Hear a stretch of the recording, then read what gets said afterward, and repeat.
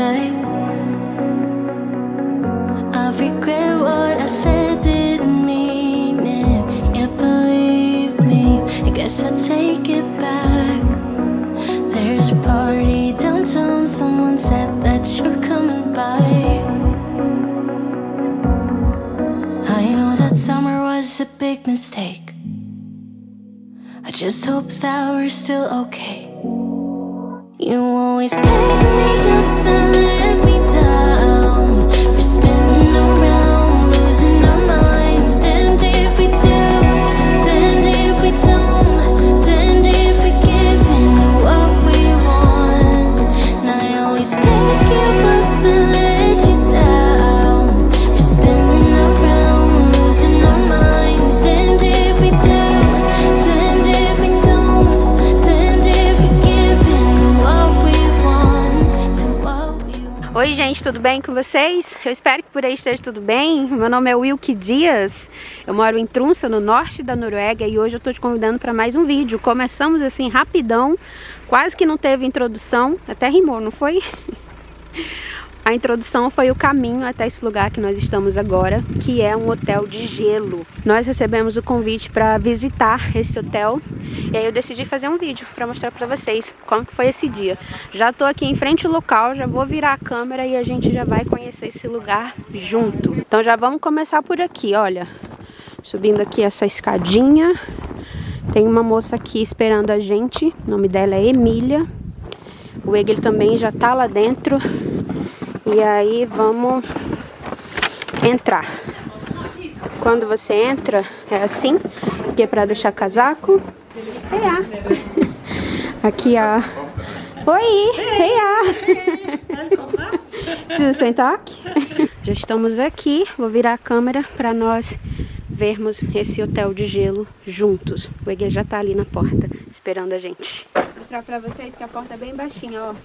Nem precisei me abaixar muito, deu pra eu entrar.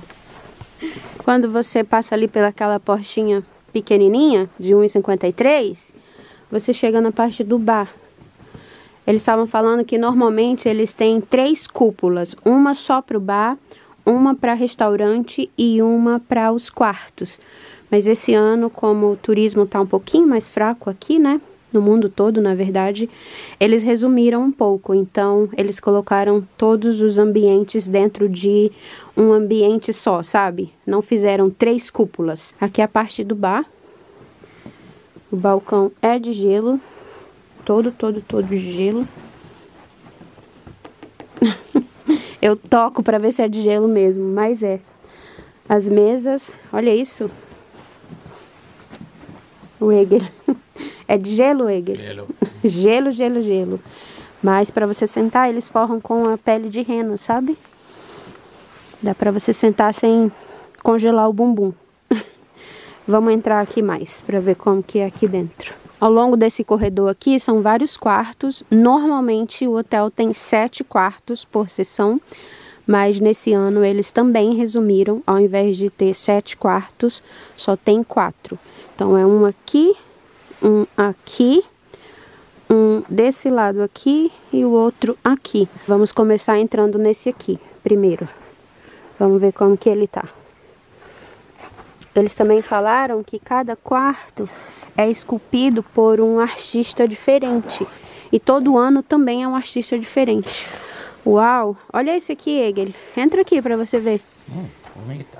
São animais aqui do norte. Olha esse aqui, gente. Olha a cama. E aqui em cima tá esculpido animais bem típicos aqui dessa região. Alce, 2 ursos. 2 ursos. Que lindo! Olha isso. Aí é uma ventilador, algo. Ventilação. Aqui, ó. É mesmo. Olha a cama. Você teria coragem de dormir num hotel desse? Essa cama é cama verdade. O colchão é de verdade, tá? E a cama em si, que é de gelo. Então não vai pensar que você vai dormir em cima de uma pedra de gelo, não. Porque sim, você pode dormir nesse hotel, se você quiser. Dá pra dormir aqui, gente. Eu penso, eu vou acordar com gripe. Aqui. Eu acho. Tem coragem de dormir aqui, Egel? Eu acho que vou acordar com gripe. Ou seja, não tem. Vamos para o próximo quarto. As saídas são todas baixinhas, dá pra vocês verem aí, né? Então tem que, olha, se você for alto que nem o Egel, ele tem que se curvar. Olha esse aqui. Ah, some. Nossa. Esse aqui tá bem bonito. É um quarto Sami, que é o povo indígena aqui do norte da Noruega, do norte da Suécia, Finlândia e Rússia, né, Egel? Também Rússia. Tem um pouquinho lá na Rússia. Então tem escrituras aqui, ó, do povo Sami. Que lindo, cara. A cama. Tem um homem Sami ali em cima, com as tendas Sami também. E ele, não sei se vocês vão conseguir ver, ele tá laçando uma rena aqui, ó. Aqui é uma rena. Que incrível. Incrível demais. Cara. Muito bonito esse, Egel. Bonito mesmo. Vamos para o próximo. Já visitamos 2, Egel. Aqui eles também têm algumas esculturas, ó. Tudo de gelo, viu, gente? Esse aqui é uma coruja. Essa é uma golpa. Esse é um guepardo. Isso é o guepardo do Artico. Guepardo do Ártico. Chamado golpa. Ja, stämmer där. Acho que vai dar pra vocês verem aqui, ó. Um pouquinho. Vou colocar a câmera no rosto dele, olha. Tem todas as formas, gente. Olha isso. Tudo de gelo, tá? De gelo. Um urso. Sim. Um urso aqui e outro ali. Em posições diferentes. Que fofinho. Olha esse. Parece até vidro. Você fica curioso para ver qual que é a ornamentação do próximo quarto. Vamos ver aqui o terceiro, que é... Esse aqui nós estamos na dúvida se são raposas. Aqui na Noruega tem raposas. Por causa do rabo, eu tô achando que são raposas. Raposa tem mais grande pico. Nariz. Nariz. E o Egel tá achando que é o que, Egel? Acho que é um urso. Ele tá achando que são 2 ursos. Eu tô achando que são 2 raposas. Porque o urso não tem esse rabão, né, gente? O urso tem rabo menor, não? Deixa aí nos comentários o que você achou desse aqui. Se são 2 ursos ou se são 2 raposas. Elas estão embaixo de umas árvores aqui, ó. Nossa, as árvores, olha a resolução das árvores na câmera. Os detalhes, os galhos. Por isso mesmo que eu acho que são raposas. Porque urso sobe em árvore, pior que sobe, né? Não, raposas não sobem. As raposas não sobem nas árvores? Eles não conseguem. Ai, fiquei na dúvida agora. Não sei nem qual animal sobe na árvore. Mas olha as árvores. Muito bonito, gente. A cama, são todos com cama de casal. E aqui em cima tem pele de rena. Mas eu vi que se a pessoa dormir aqui, eles dão um saco de dormir para a pessoa. A pessoa não dorme só com isso aí, não. Tem todo um esquema para dormir aqui. Enfim, não sei se são raposas ou se são ursos. Vamos decidir aí juntos. E também eu vou perguntar ali para pessoa que recebeu a gente aqui, se são raposas ou se são ursos. Eu tô confusa. Vamos para o próximo e último quarto, que é esse aqui. Qual vai ser as esculturas aqui dentro? Ah, coelho, Egel. Esse tá fácil. Também esse pássaro é... Que lindo. Isso não é uma água. Águia. Isso é outro tipo. Coruja? Parece muito coruja. É, coruja. Tá parecendo muito coruja. Não. Uma coruja enorme e coelhos. Acho que vai dar pra vocês verem ali, ó. Que coisa linda esse aqui, viu? Nossa, as asas dessa coruja voando. Tá lindo demais. Olha isso.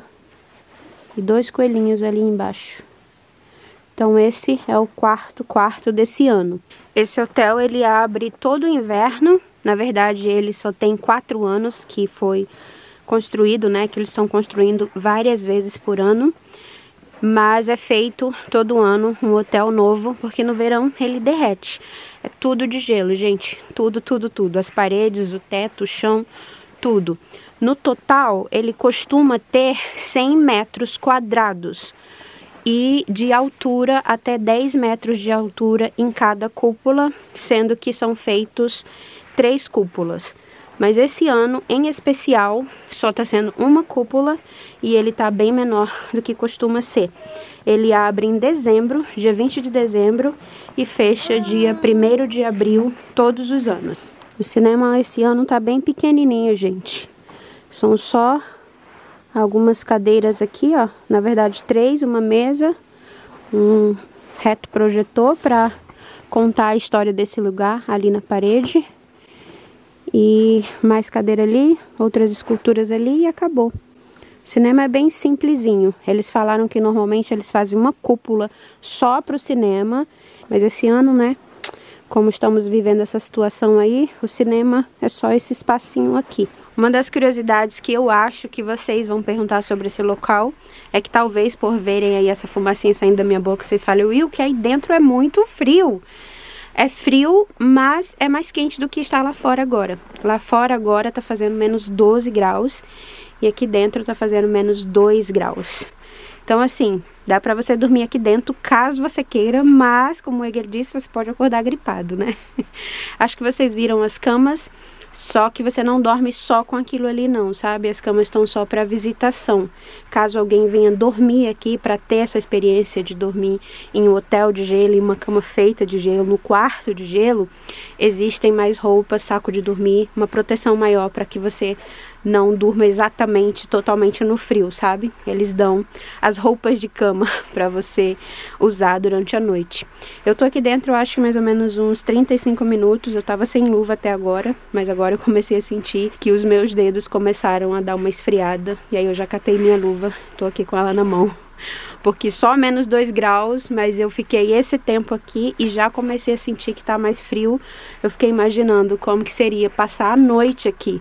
Porque à noite as temperaturas também caem lá fora, sabe? Então eu não sei como que ficaria a temperatura aqui à noite. Fiquei bem curiosa, aquela vontade assim já tirar uma noite para vir dormir aqui, mas eu acho que o Egel não aceita não. Eu entraria nessa noite gelada, toparia ter essa experiência. Mas eu acho que o Egel não ia topar não. Ele veio pra cá, vai servir pra gente um drink num copo de gelo agora. O copinho que eles servem o drink é feito aqui. Eles têm essa forminha, inclusive, para você comprar, se você quiser levar de souvenir. Mas o drink, infelizmente, não tem como você levar, porque é fabricação caseira com as berries que dão aqui no norte da Noruega durante o outono. Não tem álcool, é um shot. Então, caso você esteja dirigindo, você pode tomar. Eu vou provar agora e ver se é bom.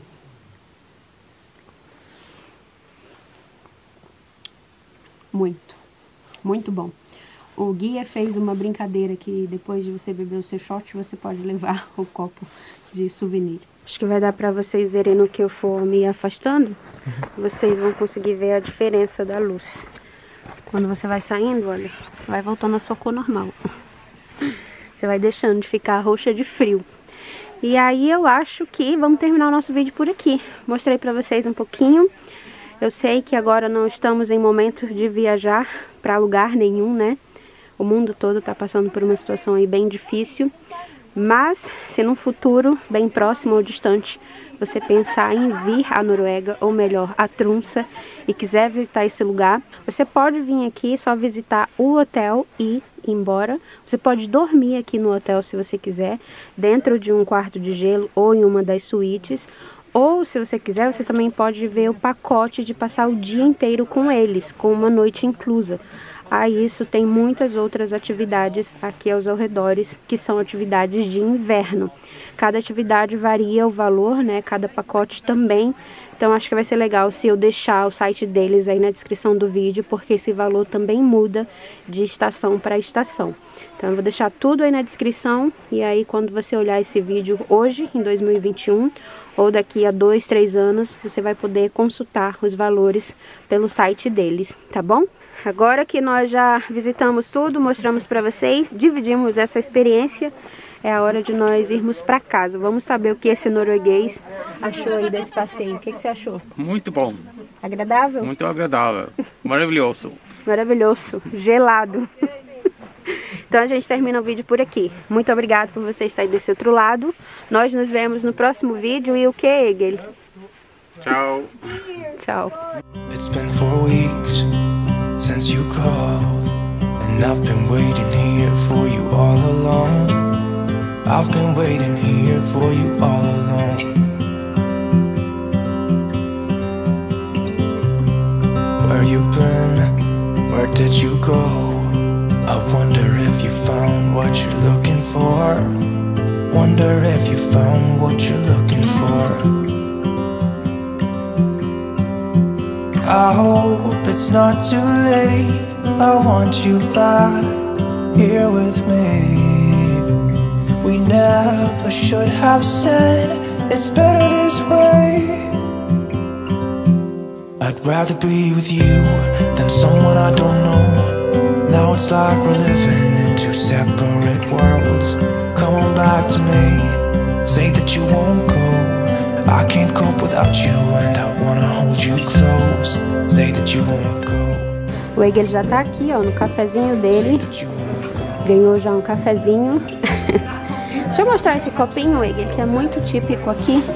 É feito de madeira. Mantém a bebida aquecida, sabe? It's been so cold without you here. We barely said goodbye before you disappeared.